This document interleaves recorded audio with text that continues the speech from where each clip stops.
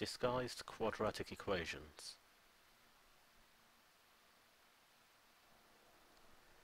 A typical quadratic equation is like x squared minus 5x minus 6 is equal to 0. In this equation, if we just have a look at the x and the x squared here, can you see that to go from one to the other you have to square? And you may find the same thing to be true with equations which are not quadratic, but which are described as being disguised quadratic equations. So for instance, let's say if you had 2v to the power of 6 plus v to the power of 3 minus 10 is equal to 0. Let's say you were trying to solve this equation. So you look at this term here, that's v to the power of 3, and that's v to the power of 6. Ignore any coefficients in front, like that minus 5 there, that 2 there, just ignore those.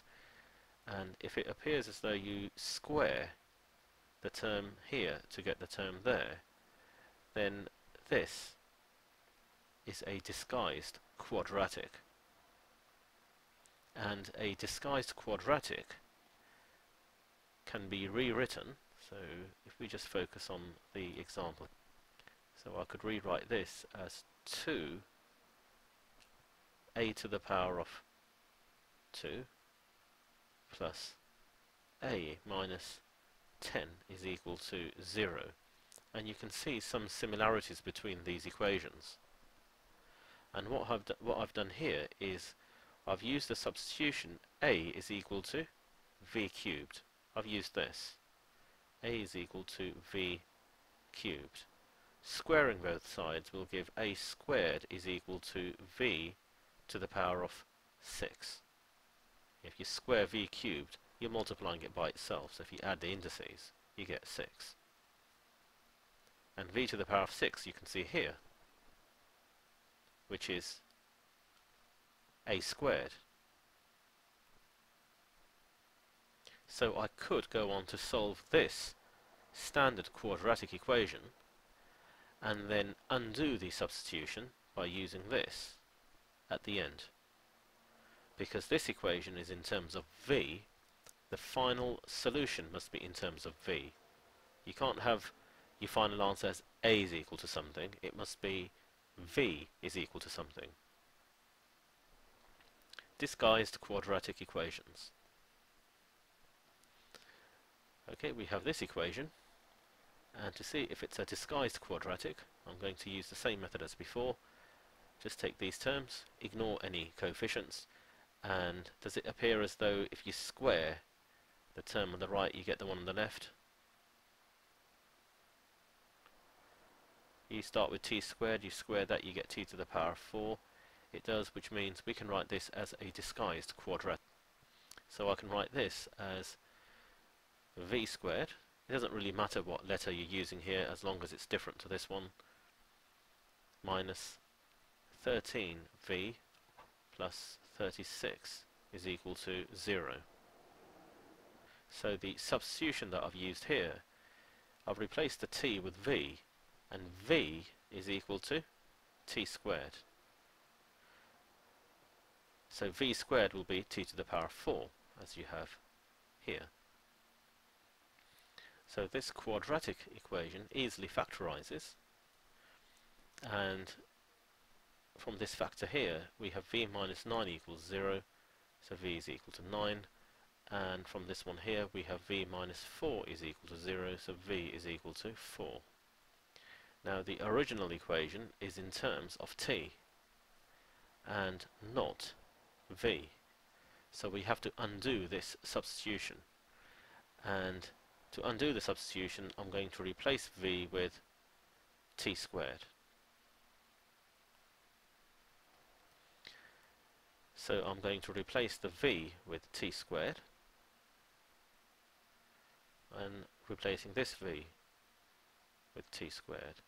Now because these are equations, when you square root both sides you get plus or minus. You get two solutions. Square rooting both sides, you get plus or minus. So there you have it. We started with an equation here, which is clearly not a quadratic equation. We have recognized that this term here squared will give you this term here. So this is a disguised quadratic. We've used the substitution v is equal to t squared to write the equation in terms of v, factorized, solved in terms of v, and then we undo the substitution, replacing the v with t squared, replacing that v with t squared. Nothing happens to the 9 or the 4, and then solving, last step, of square rooted both sides. So we have 4 solutions, plus or minus 3, plus or minus 2. Next example, root x is equal to 6 minus x. Now this does not even look like a disguised quadratic, but let's persevere. Let's see what happens here. First of all, take all your terms to one side. So make the whole thing equal to 0. And using the index form, so that's x to the power of 1, root x is just x to the power of a half. And then have a look at these terms. If you take x to the power of a half, and if you square it, does it give you x to the power of 1? It does. Squaring the x to the power of a half term involves doing x to the power of a half times x to the power of a half. And if you add the indices, a half plus a half is 1, which is what we've got here.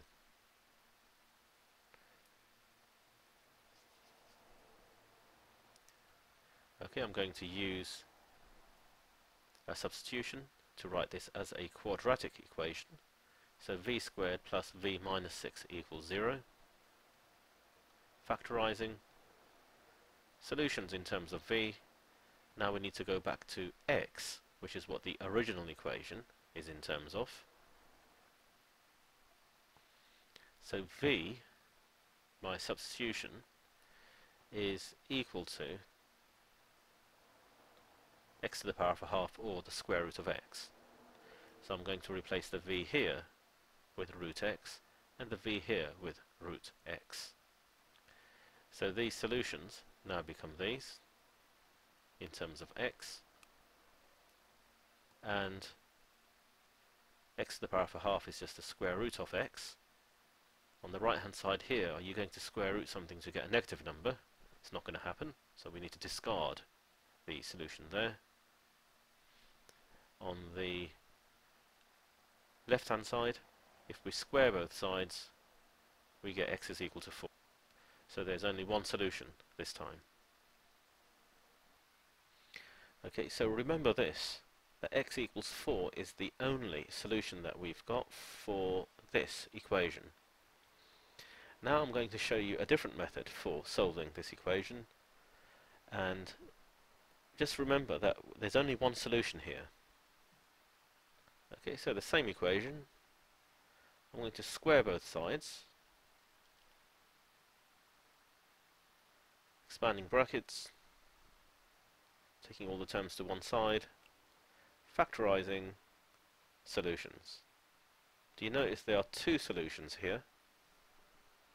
And before, there was only one solution. So where has this extra solution appeared from? To explain this extra solution, I'm going to show you a slightly different problem here. Let's say that k is equal to 4. So k only has one value. And then I square k. So 4 squared is 16. Okay, we have an equation here, so I can square root both sides. So if I square root both sides, the left hand side becomes k again, but on the right hand side I've got plus or minus 4. And you get a plus or a minus because you're solving an equation. Okay? 4 and minus 4 are both solutions to this equation, so this seems it seems correct. Except we know that in the beginning k was only equal to 4. So we've ended up with these solutions, but where did this one come from? What this shows is if you square both sides of an equation, you've potentially introduced some solutions that didn't exist to begin with. So if you have used a method where you've squared both sides of an equation and you've got some solutions, you should test them in the original equation that you started with. So if I put in k equals 4 into here, the 4 equals 4, that one works. If I put k is equal to minus 4 right here, minus 4 equals 4, it doesn't. That doesn't work. So coming back to this, by squaring both sides, we've introduced an extra solution which was not there to begin with. Okay, so this 9, we need to discard it. If you put 9 into the equation here, just to show you that it doesn't work, you've got the square root of x, so if I do this, square root of 9 is equal to 6 minus x. X is 9, square root of 9 is 3. 6 take away 9 gives you minus 3. It doesn't work. Okay, next example. Again, if you look at the terms here, ignore the coefficients. X to the power of a third, if I square this, I will get x to the power of 2/3, so this is a disguised quadratic. Here's my quadratic equation, factorizing solutions, and we know that v here was x to the power of a third, v was x to the power of a third, so replacing the v here and here with x to the power of a third, I've got this, cubing both sides, gives minus 64 and 1.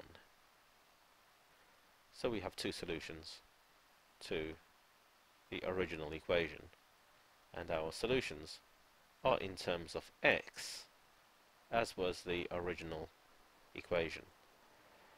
If you work everything out up to here and then you stop because you forget to undo the substitution, then expect to lose a number of marks.